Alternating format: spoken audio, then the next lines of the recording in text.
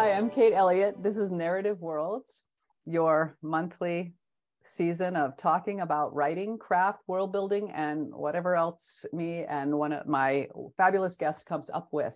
So today we were supposed to have Shannon Chakraborty, who's a fantastic novelist whose new novel, which is forthcoming next month, I will undoubtedly mention a couple of times during the course of this, but due to a medical emergency, she's not able to make it today. I hope to bring her back for season 4. Hopefully there'll be a season 4. So Nathan Lucas, who has been the tech guy for this the whole time from the beginning, has agreed to sit in, and we're gonna try something different today.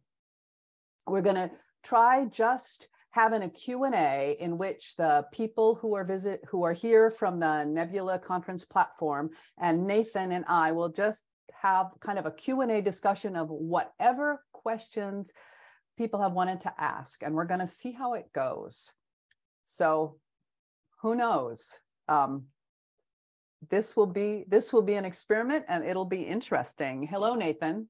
Introduce yourself, Nathan. I mean, I know who I am. I know who you are too, but please go ahead. Okay. I'll do the whole introduction. Hi, I'm Nathan Lucas, he, him.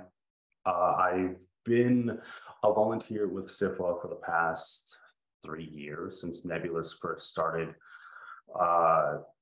online. I've been an avid reader. Working on writing is just, as it is for everybody, hard right now because, pandemic and getting past it. But no, I've been helping out with SFWA for the past few years, doing stuff for the tech and also heading up the flight crew, and also was the virtual division head during Worldcon in DC. So I've been in the back end of Narrative Worlds, just trying to help this and shuffle it along, so that way every month we can bring a good conversation to everybody. So it's a pleasure that you're all joining us today. This is definitely going to be a bit of an experiment. So I'm not so used to being in the front part of the camera, so I apologize if I needed to shave.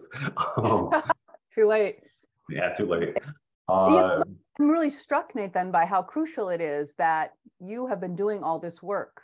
I want to make a little aside about the Nebula Conference and how much difference I've seen in like the last 5 to 7 years with the nebulas. Before it was, I've been around for 30 years, so I haven't seen it all, but I've seen a lot. And the Nebula used to be a kind of a schmoozy place, right? There would be a few panels, but really they weren't that interesting. And then they would have somebody, whoever was running it would nominate someone to give us the speech at the Nebula banquet. And sometimes they would be interesting and great. And sometimes there was one time where everyone got up and walked out because the guy just would not stop talking.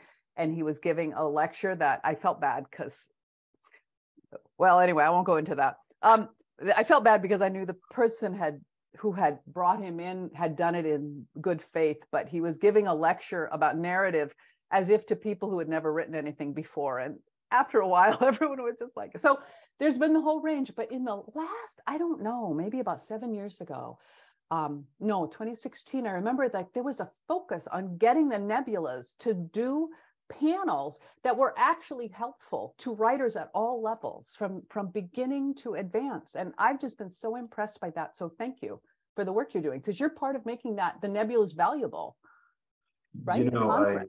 I appreciate that. I do. I really though think though is like I'm at the point where I'm like I do the training, I help schedule, I do that stuff with the flight crew, but it's like it's a team effort to bring it up to the caliber that it is. And I know that there has been, from what I've heard, because I haven't been with SFWA for, I know, 5,000 years like me. Since to carve things into stone tablets. Yeah, right. Like stone, clay, yeah. But I know that there was definitely a push to make it more of less of an award show and more of a professional. Yes. And it's interesting because you definitely see, and I'm sure you've seen this depending on any of the different places that you go to, and we could even start with that kind of question is, because you go to conferences and you go to conventions, and there's definitely a separation between the two. Because with Actually, I'm not sure where I'm going to go with the question on that one. But you do have like the nebulas, which are a conference, if you will. But Worldcon is definitely like a convention. So you can actually see where there's like, I don't want to say, because there's definitely, the nebulas are a little bit more professional, but where the other one is more of the celebration of genre. And one of the things about the nebulas before, it was more kind of like, well, we all belong to SFWA, so we're gonna hang out together as people in a group. But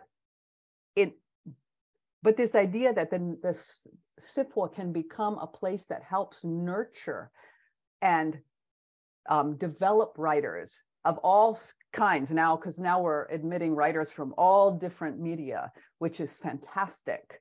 And not just traditionally published, but self-publishing. There's all this bringing, just like opening the tent up, right? But also all this professional, because the professional level of what people can get now is just so much different, and it's valuable. And it also makes SFWA more valuable. Then it's not just like an in-group that I got to be in because I, published a novel, right? Now it's actually something that gives even more, it gives value to people. It's useful to people. And I think that has helped SFWA survive, for one thing, instead of becoming like one of those organizations that kind of loses its purpose because the world changes around it, because the world is always changing. So, going off that, because I was thinking about that. So a couple of years ago when I was in Pittsburgh for the Nebula Conference, I went to both of them back to back. And the first year that I was there, you spoke previously of a guest. This guest for this one was the Jell Lindergan, astronaut. And he brought in a full set of pictures that he showed, and he gave a story. And he showed how, for him, it was like the five senses, like the head, the heart, the eyes, the feet, the stomach. And he told a story based on his time and space and how genre meant to him and how he interacted with the world around him, because he was engaged from genre. Because he even sent a picture back to Houston with a question mark of Arrakis. And it was a picture of our own world, but it was such a beautiful picture that it looked like a desert planet. Yeah. The second one was Martin. He's Telemonster on Sesame Street. And he uses, and how he uses puppets to interact with kids and teach them stories. So, and as you were saying, it's like it helps to give people how people interact with the world, and how it matters. So it's like I kind of want to go back to you, and because each of these people have seen, they've gone into professions that are not quite like writing stories, not creating the worlds. So what was your starting point? Like, what was the thing that was like, I want to do stories in genre. I want to write and create worlds. I read things that were like science fiction and fantasy novels from very early in childhood. That was what I gravitated towards.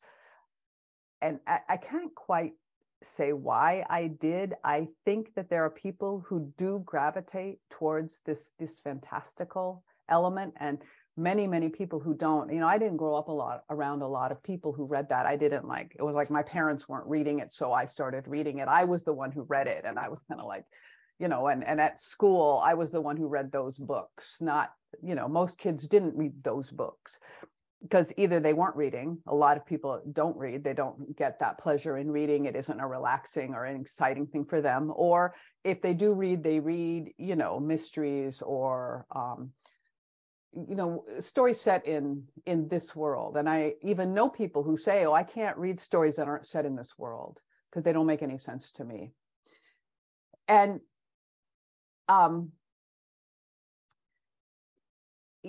so I couldn't tell you why. I just knew I was that kid who wanted to go on an adventure. And I want to circle to something that Nalini is saying in the chat, that when I started writing as a young teen, I would write adventure stories and stories with fantastical elements in it, set in fantasy worlds or set in science fiction worlds. But my very first, a friend and I in junior high kind of started writing a cycle of stories about two men. And then, because that was what we read, that was all we read, right? And then I thought, why does it have to be men? This was pissing me off. So that's really kind of the big change for me, was right around that 14, 15, where I decided deliberately to start writing these stories that I liked. And am I going to say here that I read Lord of the Rings when I was 13, and it like completely upended my life and made me just want to like build worlds that were like these big, huge, amazing worlds. And I wanted to put women and girls in the heart of them, because I was a girl and I wanted to do these things. So why weren't there people like me in these stories? And this is where we talk about representation, right? And that these days it's a complex subject, but for me, to go back to the most basic element of it, it's who lives in the world. Everyone who lives in the world can be the subject of story and should be the subject of story. There shouldn't be this decision that these people are worthy of story and the rest of you aren't. Your lives aren't worthy. We don't want to see you. Or the writer may have expectations about who different kinds of people are. And so these prejudices and biases are how they write. And that's why I think it's so important. That's why I think we're living in the golden age right now, because I'm just seeing such a much wider range of whose stories are being told about, but also who's able to write the stories, who is able to get published and be read. So I would say why, I don't know why I wrote science fiction fantasy. I don't know why I still write it. I just love it. It's a complete mystery to me. I'm always interested in why people gravitated toward this field. And the thing for me about starting long ago, when I got my first novel published and I first went to a convention, and I'm a pretty introverted person, so it wasn't easy for me to go someplace where I didn't know people. I mean, it's easier now, but it was really, really hard then, because I had to train myself over the years how to do it. But I just remember when I walked in, and I mean this kind of metaphorically, it was like, oh wait, these are my people. These are the people who like this geeky science fiction fantasy, because this is before it was mainstream. These are these people. These are my people. We like to talk about the same things. We have the same references. We all know the Monty Python jokes and the things that happen in Lord of the Rings, and, Ray Bradbury, I don't know, Ursula Le Guin, And so for me, it was just like, oh, I came home. I found it. Finally. Found your community. Yeah. And I want to say something. Jeffrey said something in chat up here. He said, oh, Jeffrey Jen, they. I always thought of the Nebula folk as the gods of sci-fi and fantasy. Feel so privileged to be part of the gang now. Welcome, first of all. But I gotta say, when you are a young woman in this field, especially back in the day, you soon lose any sense that these are gods. Because anyway, I'm not going to go into all that. But yeah. No. I would like to actually add on to something like that, and it's more of like and I think that also goes to representation as well. Just to touch on that for a second, because it's nice to know that, or it's you can create your stories, you can write your stories, and your stories matter. Every story has interconnectedness, which brings us all together. Thinking of the people that have, like Heinlein or Asimov and them, it's like as the gods of writing. They were very prolific in when they're writing and what they did, but they were men. They were people. They had a start. they wrote something and it became bigger than just the words on a page. And that's nice to see that, because a young girl writing a story about adventures, about seeing herself in those adventures, is nice, because that's how, as you said earlier, like we're seeing that kind of like golden age. And I think that's also nice where we have so many fanzines as well, or not fanzines, but like you have magazines that have short stories, which give authors chances to bring those stories out into the world. And also the internet, because now that the internet's out there, there's more people that can put stuff out there, more stories out there. And do you see that as like as been helping I guess like keep on filling that well of you know, I want to say something about, there's a couple of elements here, and I'm going to follow up too with this issue of how do we deal with prejudices when we see them emerge in stories. But so one of the things that people often say about representation is like, you want to see yourself in the story, which is true. I want to add that for me as a writer, I'm not just, it's bigger than that. I'm not there even so much to see, I don't self-insert. I'm not interested in putting myself in a story. I only have one thing that was even remotely kind of like that. And I'll never tell you what it is. But it's more than that. It's just like, it's like saying, it's more saying girls and women have these feelings too. I'm going to stick with the women girls thing just for the moment, because it was so important to my early career and to all of my career. So it's something I can speak about with, shall we say, authenticity. And it's like one of the things I remember thinking as a teen, because I had to go through a lot of trying to figure out what the heck, why didn't I fit? So you have to remember, I was a teenager in the 70s, and the gender roles were much more rigid. They were much more, and we're talking about the gender roles in, you know, the mainstream American default culture, such as it was. And I understood in my early teens that I didn't want these things they told me that girls wanted. So what did that mean for me? And I fortunately had a really sympathetic junior high language arts teacher who helped me figure out, you know, if I said, oh, I wish I was a boy, did that mean, I mean, now in today's world, I might say, oh, does that mean I'm trans, or does it mean something else? None of that language was available to me when I was 13 years old, 12, 13 years old. But after, it took me a few years to come, and I thought, no, what I want is, I want to be me.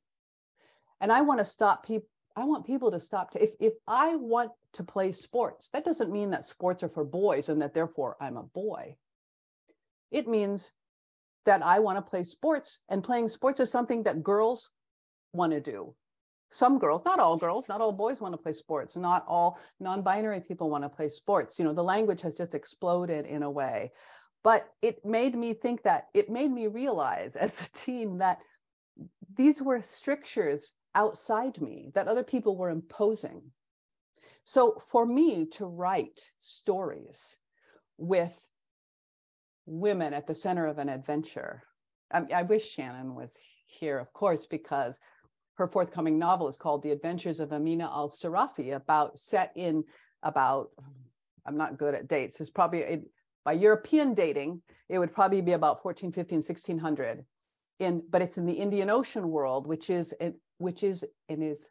an entire regional world of people who all interacted with each other, something that in US history we're really not taught about, right? And it was a world in which most of these people were Muslim, so they had a shared culture as well as their different local and regional cultures.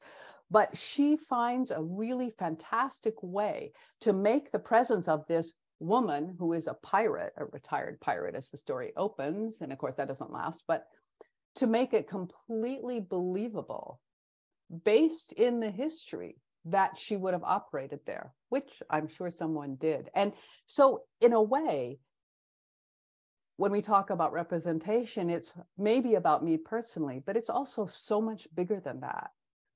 In terms of like, yes, we don't have to adhere to men don't cry, because that hasn't been true historically in all cultures, right? Just if our narrow view in the US right now, in only some aspects of US culture right now says that, then what does that even mean? It's just an imposition. So that to me is like oh my God, it's just like the most crucial thing about writing. I want to, and when people bring in their prejudices to their writing, I wanted to touch on social media. Back before social media can be terrible. It can be truly, truly terrible and debilitating, but it's also opened up the conversations in a way that people whose voices couldn't be heard before at least can speak, right? And there's sometimes such people get a terrible backlash. And other times their voices are maybe finally being heard for the first time.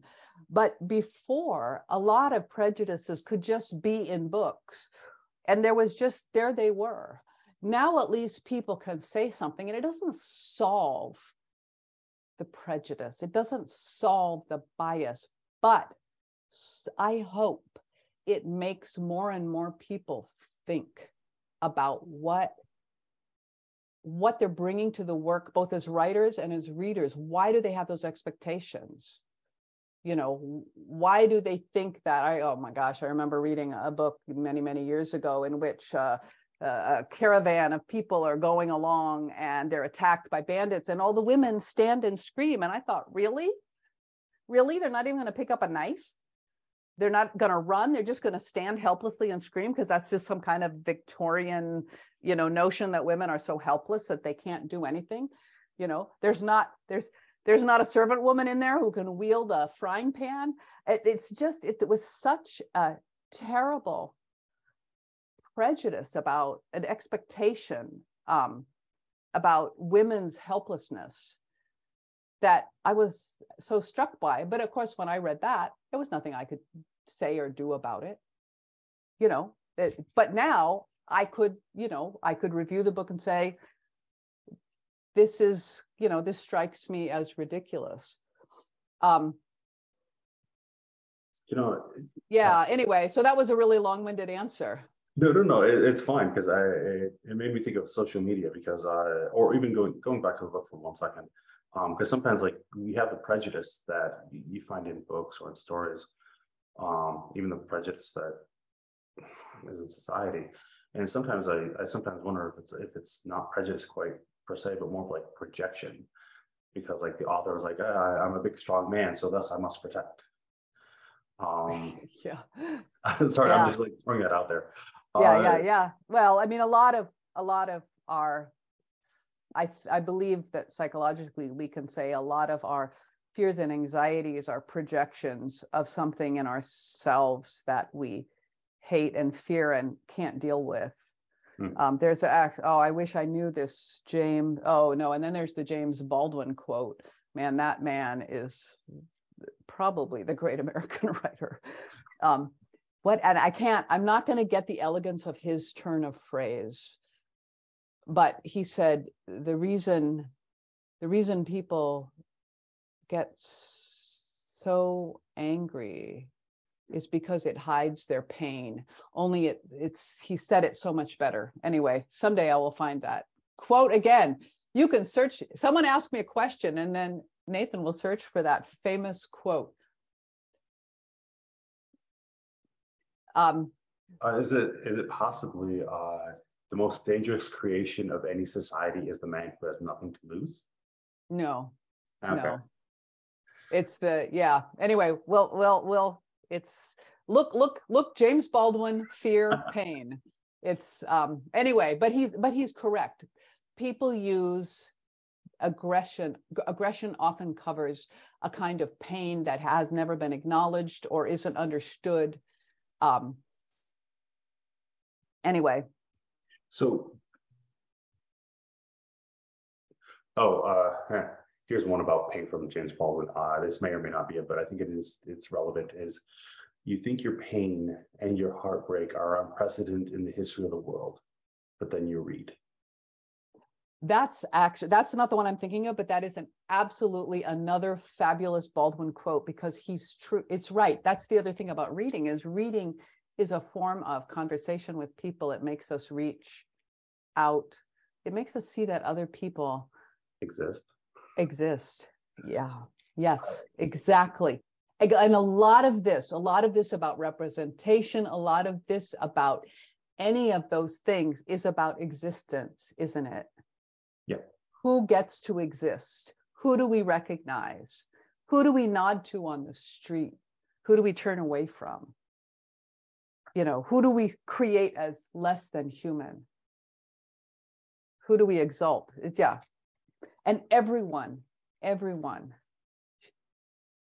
should be understood to exist. And that is the beauty of art, I think, or can be. I mean, people bring their own prejudices to it. So going off of that, because of making connections, and you brought up social media for a bit of that, and I want to touch on that real quick, because social media, as we've seen, there's been a mixed. I don't know what the ratio is on this one, but like we've definitely seen some bad of social media, because it can create like echo chambers. It can bring out the worst people because it's not understanding that person that exists is the one you're interacting with on the other side of that page, because you think it might be a bot or something like that. But what I wanted to go with this is, what are the good things that you have seen of making those connections on social media, of being able to interact with me, who I'm in a completely different state, to being able to interact with people on the other side of the world that might be fans? It's to me, social media, and I always preface this by saying that social media has been just terrible for some people who've gotten, bombarded or gotten doxxed or gotten, and there's always a more marginalized and vulnerable people are at greater risk to be attacked. And then of course you have these whole troll farms and bot farms and disinformation that gets flooded. Russia has been really good. They know how to do it. Interestingly, Ukraine, all glory to Ukraine, also knows how to use social media. They're using it in a much more positive. I don't want to say anything positive having to do with this terrible invasion by Russia of Ukrainian sovereign territory, but Ukraine also knows how to use it in a way that makes you really want to be supportive of the Ukraine. And so, but to step back from all those things for a minute, I want to talk about how restrictive the convention world was, and how you could meet people if you could afford to go to conventions, and how many conventions could you afford to go to, and who could you meet in person. And there was always so many people you couldn't meet. And then in the larger SFNF world, there were only a few places books got reviewed back in the day before the rise of the internet. And I remember the rise of the World Wide Web. And furthermore, there were only a few places, there were gatekeepers who would tell you what you ought to think about things. And most people just never even rose to the level at which the gatekeepers would even acknowledge them. And then the World Wide Web happened, and suddenly you could like have your little web page back in the 90s. And I can think about all those different looks that web pages have had over the years, and how things have changed as the platforms got more complex, right? But with social media in particular, all of a sudden, starting with bulletin boards, you could start interacting with people. And then when social media really hit, you could reach people in this huge way that you couldn't before. I actually love Twitter. I also recognize that Twitter has many problems, but I know people all over the world. And because of the peculiar nature of Twitter, which is that you can't write long things, right? It's got to be short. You never get bogged down in it. And what this also, so it meant that I could meet more people on that kind of casual basis that you meet at a convention, where you may talk to someone for 10 minutes, right? Waiting in line. And then you might see them again 2 years later. So you can do that. It's kind of like the water cooler or the, or the public square where you can see someone, you sit down at the cafe, oh, hi, whatever. So I can have these endless conversations, short conversations with people. But the other thing social media has done that I think is positive, has let people say the gates don't hold anymore, because you have all these other paths around them. And I think that has been crucial to the changes I'm seeing in science fiction and fantasy as a genre right now, and horror too. Yeah. I don't know as much about the other genres, so I can't speak to them. I know that the romance writers are always out ahead of everybody else. They're like the savviest people of any writing genre that makes the most money too. Group. Yeah, they do make the most money too. They're the savviest. But it's so yes, that's the balance, right? It's got this downside, this very dark and debilitating side, but it's also, I know so many more people, not well, but I've been able to, touch base with people. It's easier for me to kind of keep an eye on who's new coming into the field, right? And because I like to kind of be aware how the field is changing, and I like to see new names and things. And but it also means that people can talk about books in a much more expansive way. We don't all have to get them filtered through the 5 places that had reviews, where the people who are doing the reviews choose a couple books and they just leave everything else out. And I think that's a benefit. I also think that there are people who quite rightly say to themselves, I'm off social media for 6 months, or I'm not ever getting on social media, which is also, I think, a peaceful way to be. And I think that can also be an important way to be. But for me, like in the pandemic, for example, it was a way for me to kind of stay in contact with people. Otherwise, I would have felt so isolated. Yeah, that's actually one reason why I really volunteered during this time frame, because before having been interconnected with everybody, at least with your local communities, and then not having that connection, because we all have to stay inside, which it's a good thing that technology is where it is, because we went going into a pandemic, because mind you, it's possible that because technology with like transportation and whatnot is where it is, exacerbated the issue, because you were able to have more of those interconnected, those connections where people got sick quicker, because you can go from here to China and back again, right? Or for wherever the epicenter of where it starts of any pandemic or any sickness. But what's I wanted to actually touch. One thing you mentioned was it's nice to be able to meet and to see and all the people that are coming in, but it's also like during the pandemic and during like even going forward with technology, being able to talk to individuals. You're no longer a stranger, if you will. So the people that you've just met on Twitter, you can meet them at a convention or a conference, and it's like, oh, hey, we interacted. Yeah.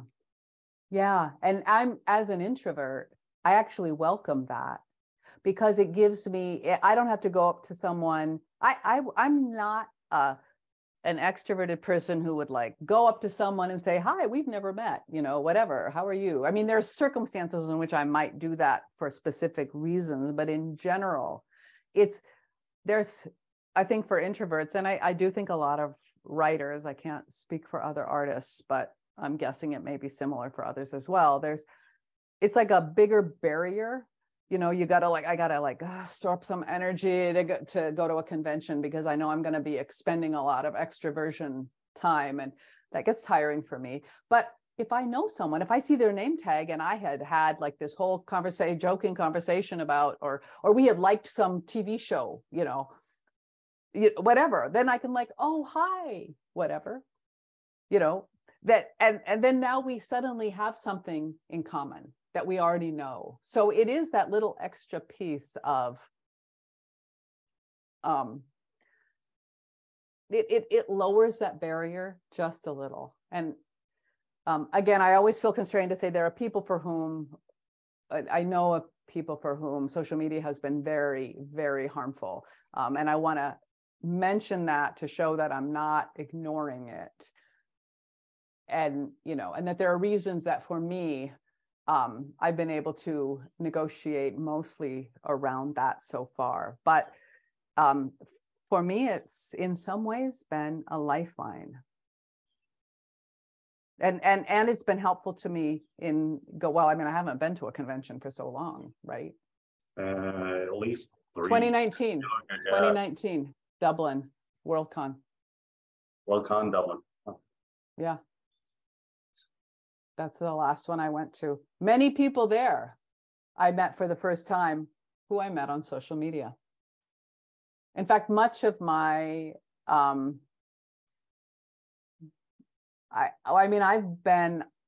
was on Genie in 1991. So I've actually met a lot of people online first before I met them in person.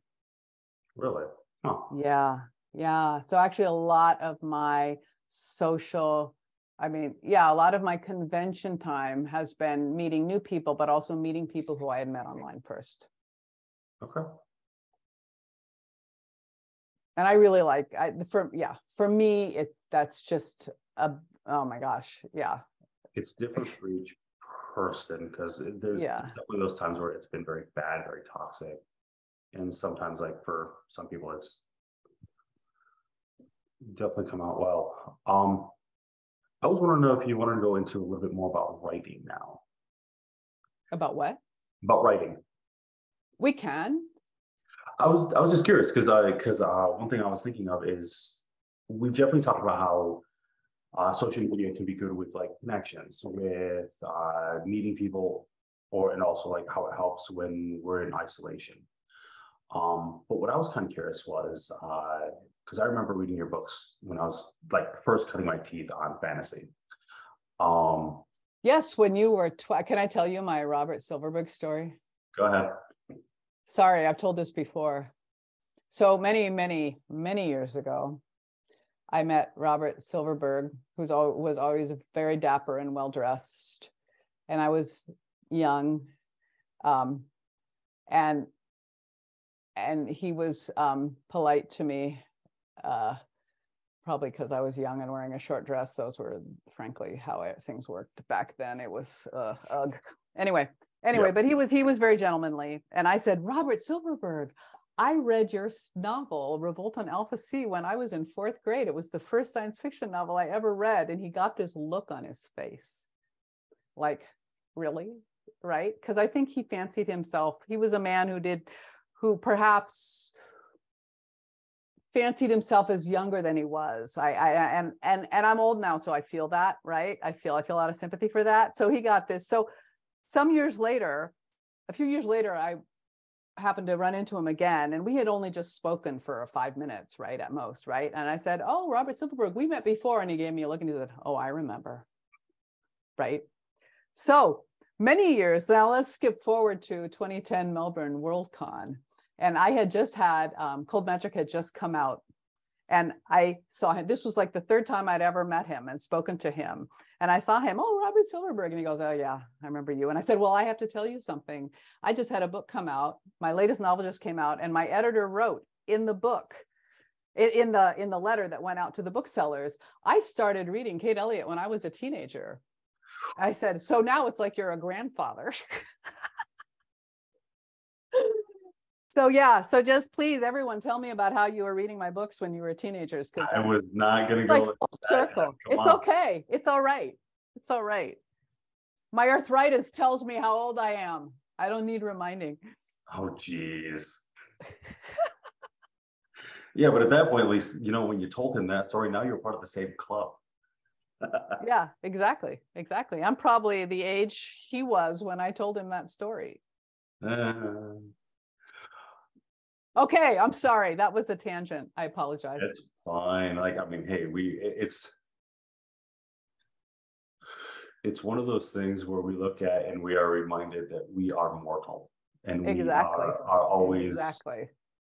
aging, sometimes beautifully, sometimes life can really bring us down. But that's one good thing about reading, is that it can bring us joy. Yeah. It can bring us connection. It can bring us, Yeah. it can give us different perspective. There's a lot of things that we can find from reading and writing that it's art. Yeah. But everybody gets their ideas from different places. They all are writing different things, because it's always like, well, what's that little thing that ticks that box in your brain? You're like, oh, I gotta write this. Because I was curious, because like I know I cut my teeth, yes, reading back in the day when I started out with like Wheel of Time. And I'm like, I wanted stuff that was similar. So somebody gave me Game of Thrones, yeah, or no, or Song of Ice and Fire. I couldn't read it past like the first 20 pages. So I read your series, got through all the books that were out at that point. I've read so many books, don't ask me what happened. It's all right. I don't always, people will tell me, oh, remember X and Y, and I'll be like, no. There a lot happens in that. That's Crown of Stars. Yeah, a lot happens in that 7 volumes. It's like, do I have to go check my notes? Yeah, I didn't take notes, unfortunately. Fair. But I know, because so where I was going with that is that was a medieval European fantasy, if you will. Yep. Definitely with a lot of horses and magic and stuff like that. Your most recent one, I know you talked about another book, but you had the one you have going on right now is Alexander in Space. Mm-hmm. But I think, didn't you mention that you had a story? I could be remembering wrongly, that you had one that just all of a sudden just came out of nowhere, and you're like, I just have to put this down. Oh, last year, although it doesn't seem like last year already. I can't believe I'm saying last year already. But yeah, I had to, so the second Alexander the Great in gender flipped Alexander the Great in Space, Furious Heaven, is coming out in April. And the third book is very complex, and it's gonna, and I had kind of like stalled out, just kind of, I think we all as writers, there's some, I wouldn't call this writer's block precisely. There's a lot of discussion about what is writer's block and what is procrastination, and why do we kind of hit something where we think, I need to write this, but I'm not quite sure how to do it, so I'm going to fold my laundry instead, or I'm going to write a whole other novel instead. I mean, the creative mind is, I don't think it can be explained in any quote unquote rational sense. I don't think we can like untangle it and scientifically lay it out and say, this is how it works. I don't think we're ever going to know. I believe that is something intangible, that there's some other element there that's beyond maybe the ability to quantify it. That's just my belief. But I had hit that point with book 3 where I was just like, I was, let me say, procrastinating. I wouldn't, and every time I would think about writing it, I would kind of like flinch. And sometimes you just have to wait and let something settle. Sometimes you have to wait and let writing settle. Sometimes people break from writing because they just can't do it right now. And all these are part of the process. It's all part of the process. It's not like you have to be writing every day or arting every day, right? It's just like you have to figure out what your process is, and you have to give your soul room to breathe, your writing soul room to breathe. In my case, I had been working on, in my case, I was restless. But every time I looked at that book, I just was kind of like, I don't know, I'm not ready to go there yet. I'm not really to really dive into that. And then this thing I had been kind of working on, I'm always working on like 2 or 3 or 5 other projects. Like I have a drawer filled with things that I could write. Yeah, I mean, you know, stuff that I wrote 5,000 words on and then I put it aside, and I may never come back to it, or I may. And I had one of those things which I had done several different iterations of, and I didn't like any of them. And then all of a sudden, I thought, what if I use this element of the material with this character? And oh wait, there can be, right? And then it's just like a grand piano dropped out of the sky straight into my head. And I had at this point maybe 8 or 10,000 words written of this thing. And in last May, I said, I'm just going to write this book, because I could feel it. It was just, I can't describe it. It was just there. It was ready to go. And I wrote in 6 months, 240,000 words. I wrote a standalone, a standalone epic fantasy, epic romantic fantasy. And I often know my worlds better when I start. So I was just making stuff. Some of the stuff I knew, that was kind of like the foundational things I'd been building on, the iteration that it was of some previous material. But other stuff, I was just making things up as I was going. Well, oh, wait, no, I have to decide whether X is true or Y is true. I'm going to say X is true. And then I would get farther and I was like, no, Y was true. So then I don't have to go back and fix it, right? And that's how I got to the end of the story. And then I would have to go back and fix things that I had set up right. But it was just like every day, it was like being a young writer again. Oh, this is why I write. Oh, now they're going to do this. Oh no, this terrible thing's going to happen. Oh, you know, I had one day where I wrote an 8,000 word chapter in one day because it was a single piece. It had to be written in one sitting. It was just like, and I never write that much. I'm like a 2,000 words a day for me is a good pace. That's my solid working pace. If it's a little less, that's fine. If it's a little more, that's fine. But I'm not one of these 8,000 to 10,000 word a day writers. I can't maintain that. So, you know, anything over 2,500 words for me is a lot in a day. So anyway, but the lesson for me was that I still love writing, and that sometimes it's the publishing industry that's what's exhausting and what's stressful. And it helps to remember, for me, it helped to remember that I was fighting other battles, and that my feelings of exhaustion weren't really about that deep part of writing, which I still love, and making up worlds, which it turns out I still love, and making up stories. And, you know, so the book's out on submission now. It might sell, it might not, who knows, right? But it doesn't matter, because it does matter in another sense, it does matter. I need the money, but I wrote it for just the joy it brought me.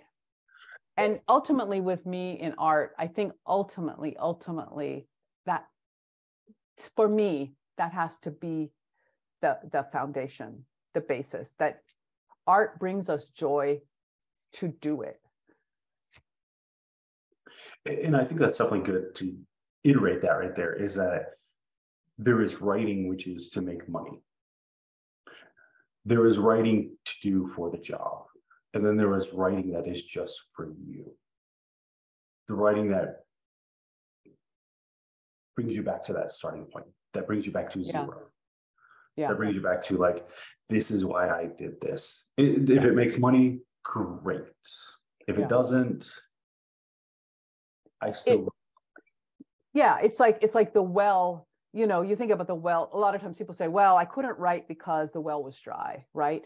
But it's the kind of thing that almost, even though I wrote that much, it refilled the well, the artistic well. It was like, yeah, I can still do this. I still love this, as opposed to feeling drained and exhausted. And yeah, that for focusing too much on all the ups and downs of publishing, focusing too much on, can I get paid? There's ways to get paid. You know, I did magic. I wrote two novellas, are really short novels in length, for Magic the Gathering. And that was what's called work for hire. And I enjoyed doing that because in a way there was no pressure, because they said, here's the world and here's the story. And now we need you to stitch together into a story. And I know how to do that. So, but it was like I was doing a job. And in a way that was kind of restful. So that was, and I wanted to do a good job because I care about my craftsmanship. But it was a little different than writing my own work. It was like I was using the skills I'd honed writing my own work. You were using I want to quickly. skills. Oh, I'm sorry. Go ahead. No, I was actually going to touch on that that comment as well. Yeah, yeah, in a second. Okay. But I think that you had less mental capabilities that you had to utilize because you didn't have to create something from new. You didn't have to create something that was there. With Magic, it's already there. It's got massive teams behind it. Yeah. You just had to take, and maybe slight guess here, but like, here are the characters that need to be involved. Here are the cards that were, well, you wrote a novella, you didn't write one of the short stories, because they do, right now they're releasing new products or a new set. So they're doing a short story that also has like card images intermixed between that story. Yeah. And I was wondering, it's like, if you had to do something like that, if like they gave you images because you were working with a novella though, so it might not be the same. No, there were things, I can't say a lot, because you sign an NDA, a non-disclosure agreement, but they have something the fiction is in service to the card game. Yeah. So you are, so you have things and you want to get stuff in. So that's part of the incorporation that you do writing it. But it is true that because it wasn't my world, I didn't feel that sense when I'm writing myself that I sometimes feels like, what are people going to think about this? Well, I already knew what people were going to think. The Magic, the Gathering readers, are going to like the story or not, but it wasn't my world. Yeah. Right. So I felt that pressure wasn't on me, I want to come back. There is almost everyone does go through this whole thing. It's the agony of wondering. And actually, next month is Ken Liu, and we're going to just do a big talk about scope of world building. And then that's February. March, Susan Dennard is coming on, and we're going to talk about some of these psychological issues. What is I can't remember the talk of hers, because I want to do another one with her next year, but I think this is the one on what if you're too exhausted to write. I mean, this is the one of like, what if writing just isn't there for you? And we're going to talk specifically about some of these less about craft and more about the psychology and the emotion of writing, because I want to start bringing those subjects in as well. Because sometimes it does seem that, you see these people, these successful writers, they never have doubts, except every successful writer I know struggles with doubts and goes through ups and downs. And, it's a hard field. So with Susan, it's You're Not a Failure, dealing with writerly fear, doubt, frustration, and despair. Yeah, that's the one. That's what I'll be doing in March with Susan. Thank you for finding that. I just want to answer the question: how much time do you spend reading versus writing? I do find the two hard to balance. I do probably read less now because I write more. Where I find that it impacts my reading most is in novels. I read fewer novels than I used to. Not because I don't want to read novels, but because I read more for research. I do a lot of nonfiction reading. And sometimes I can't read things that are too close to what I'm writing. And I don't mean like in subject matter, but like if I'm writing space opera, I usually don't really read space opera. I might read fantasy instead. Is that because you're afraid of pulling something over? I can't. I just need to be in that space for some reason. I don't know why. I don't know why, but just that's been a longstanding thing for me. And I think that as writers, that's just one of the things that we have to deal with, which is that I don't read as much as I read when I was 16, 17, when I feel like a lot more time to read. Less responsibilities. I probably did have a lot more time. And just the way I consume fictions particularly is different, because when you're younger, the thing about teen readers that I really love about teen readers and middle grade readers is that they're sucking it in, right?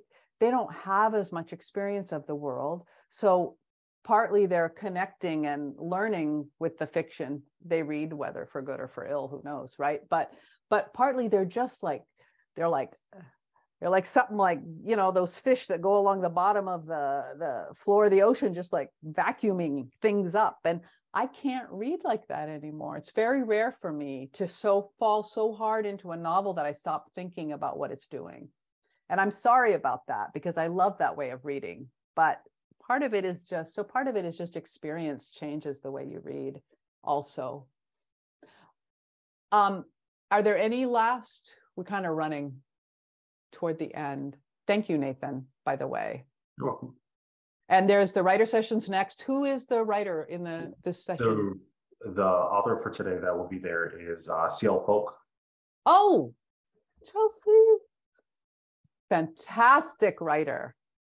New book, the Even Though I Knew the End. It's this fantastic noir 1920s set novella that you could all read because it's fantastic. Okay, have a great time at the writer session. And any last things? Cake or pie?